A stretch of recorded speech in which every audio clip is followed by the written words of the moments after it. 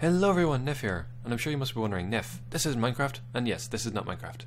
This is still not Minecraft. This is just another quick video. I actually wanted to show you, a few people have been asking me kind of what, like setup I have at home, because like a lot of people, I've told them before, like I use Linux and all, and not a lot of people actually know what Linux is, or how it looks like, and that sort of thing. They kind of just assume it's this big, Tron-like interface with like, command line stuff and all that sort of crazy. But yeah, so I thought I'd just show off my desktop here.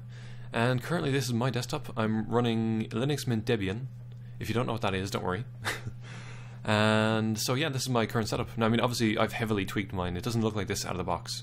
Not at all. In fact, you might notice this actually looks quite like the default setup for macOS 10. Now again, that's purely because that's what I'm used to. In fact, I use this in work, so there's not much I can do about that.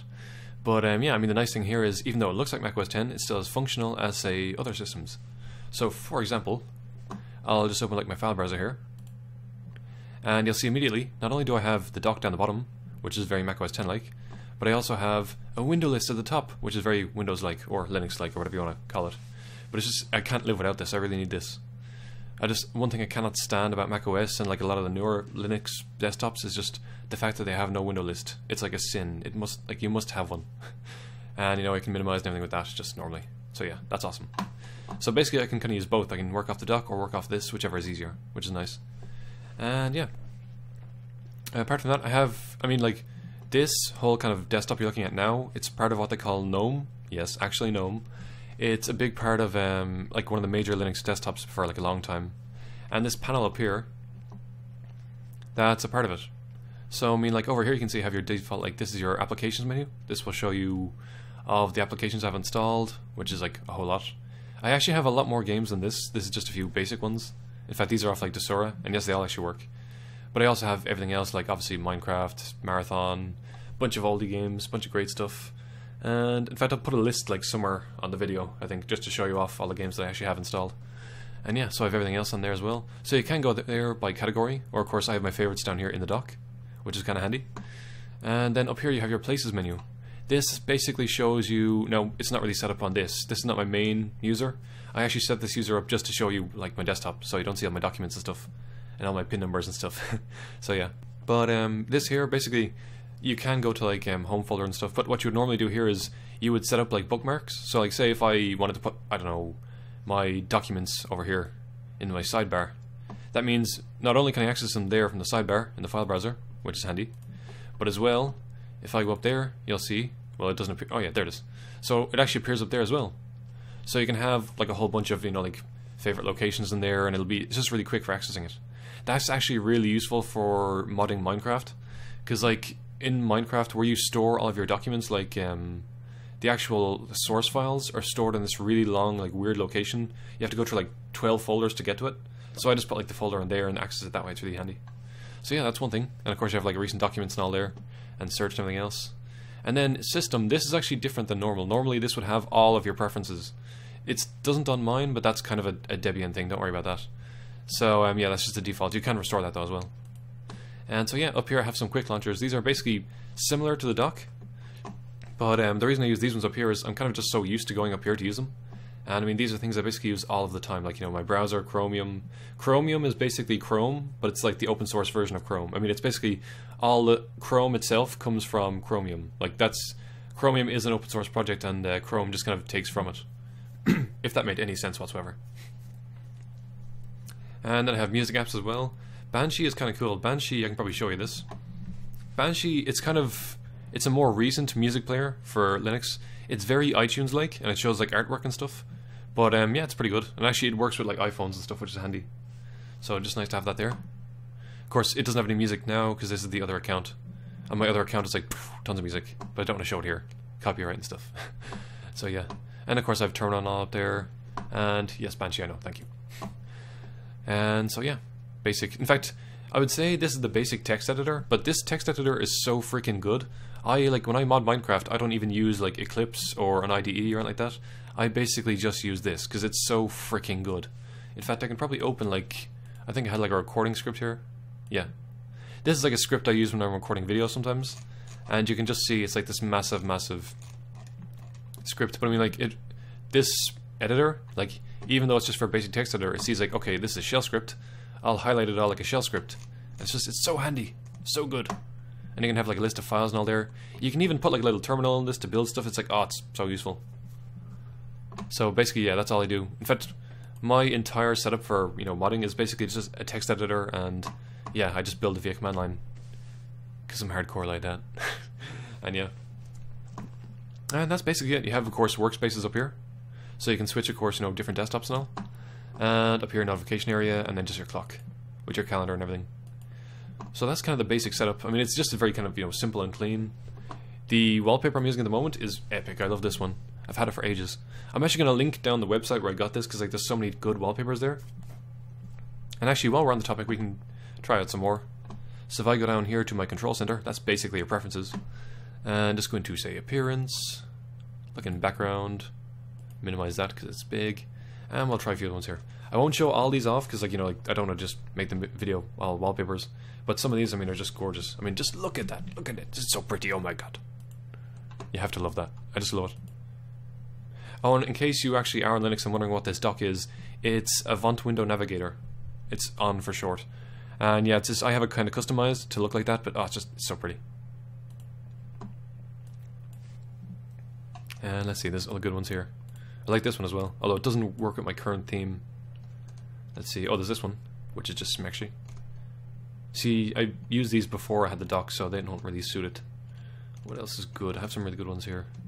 Oh, you have the swanky one. And did I should stop clicking these, because every time I click one I'm going to have to link to it. It's going to be a pain in the arse later on. Let's see. Did I? Ooh, this one's gorgeous. I know it's a shot of Paris and all, but like, just, oh, sexy. So yeah. There's that. That's the wrong window. Oh, and this one. You have to love that. You just have to love that. It's just so pretty. It's so pretty. And again, it's really simple and all. And I actually have my desktop set so I don't have any icons in the desktop because I don't like them. I still have a desktop folder. In fact, if I go to here, I actually still have a folder, and like if I make a document in there, you see it doesn't show up here. I like, you know, that doesn't have to be that way. I just like it that way because it's much cleaner looking that way. And basically your desktop folder is your crap folder, like. So yeah. So there's that. I don't actually want to show off too many like files and videos and stuff because I mean again they're all just copyrighted and that's just awkward stuff. So yeah. And that's basically that. Not too much else I could show you. Kdenlive, that's the video editor I use. I've changed the icon a bit there. And that does like all swanky stuff. It's actually really advanced for what it is. Like again, keep in mind all the software on this computer is currently free, so I didn't pay for anything here. And it's all free, all open source, all very nice. So yeah. Well, of course, there's a whole mono issue, but we won't go into that. And Audacious is actually another media player. This is basically another music player, but it's very simple, kind of very stripped down. I like this one a lot because if I want to like play just a few like radio stations, it just handles like a few playlists, and it's just so handy. And yeah, that's that. I also have a thing called Asura, which is basically like Steam for Linux, and it's really awesome. And yeah, a bunch of other stuff. There's actually so much more I could show you. I just, you know, I can't think of any of it right now. Oh, and as well, handy thing. This is called Kupfer. It's basically, if you've ever used Quicksilver on a Mac, it's kind of like that. You can just really quickly launch an app. So like if I wanted to launch my settings for Compiz, I just go like, it's called CCSM, so there we go, hit return, launches, very nice. This thing Compiz is like, oops. It does like all tons of like silly animations and stuff. You can use it for all these fancy effects. But I use it just to like to manage my windows and stuff, which is really handy. I mean, like I have keyboard shortcuts to do everything. Like if I want to rearrange my windows, I can do it with the keyboard. Just go, whoop, completely rearrange it, resize it, do whatever I want.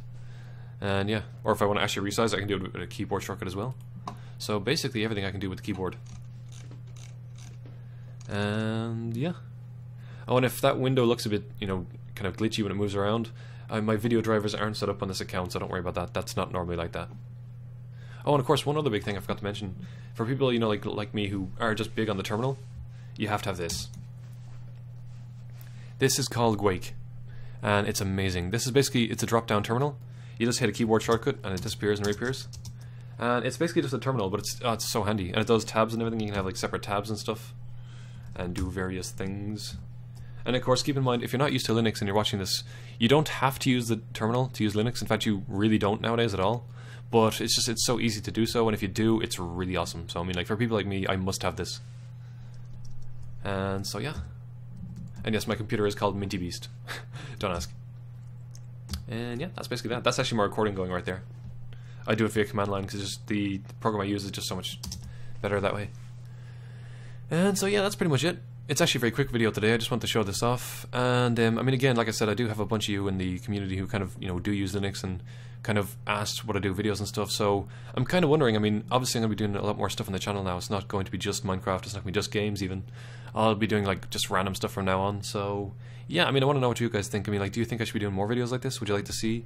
I mean, even if you don't use Linux, would you be, you know, kind of interested to see sort of stuff you can do, that sort of thing? Or if you do use, pardon me, dying. Yes, if you do use it, you might be interested to see some of the stuff I can do. I mean, like, I have script-wise, once you start playing with scripts, the stuff you can do is just awesome. I mean, I have a little thing here where basically I can, it's not on this account, but on my other account, I have a little button up here.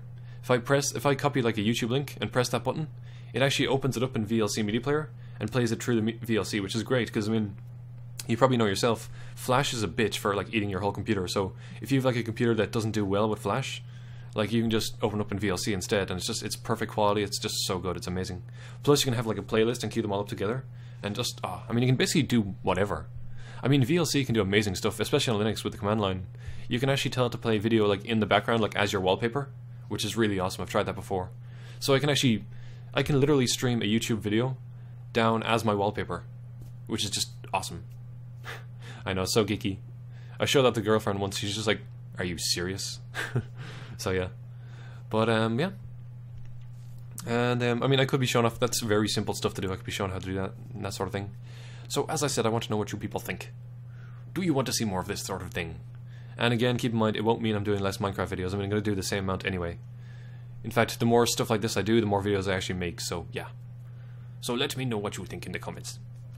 And yeah, that's pretty much it. I shall probably, as for the mod, it's pretty much done. I was actually going to release it today, but then I decided to stick more features in because that's how I roll. So yeah, I'm probably going to release it, I don't know, next week, probably early next week. And I'll make a video, make a big fuss, get you all to download it because, you know, like, that's what you do. And yeah, should be good. And that's pretty much it. So for now, guys, I shall see you next time, and good day.